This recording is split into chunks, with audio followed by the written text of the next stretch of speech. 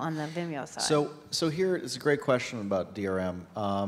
Apple is probably the #1 pirated site online. If you type into Google, like Ruth did, rip iTunes movie, you will have 20 solutions that cost $20 or less, some free, that give you the tools to remove DRM from an Apple download, which is a thing. We believe Apple got rid of DRM on music because it was not effective, and it was making the process of transferring a file from your iTunes account onto your portable music player that may not be an Apple product impossible, and it was not a good consumer experience. We at Vimeo don't see the problem at the consumer level. It's not the consumers that are paying real money to buy the films that are then uploading them to pirate sites and sharing them.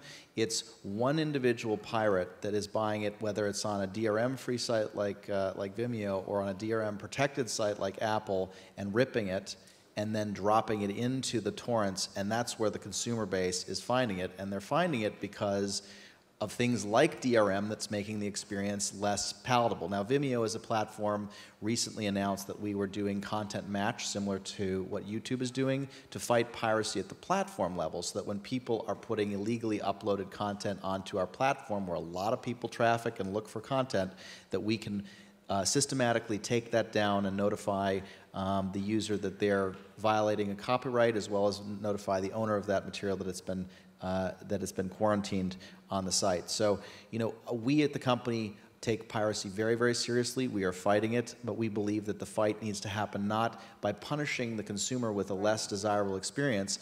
In fact, exactly the opposite of that, but where we can control it on the platform level, we fight it vigorously.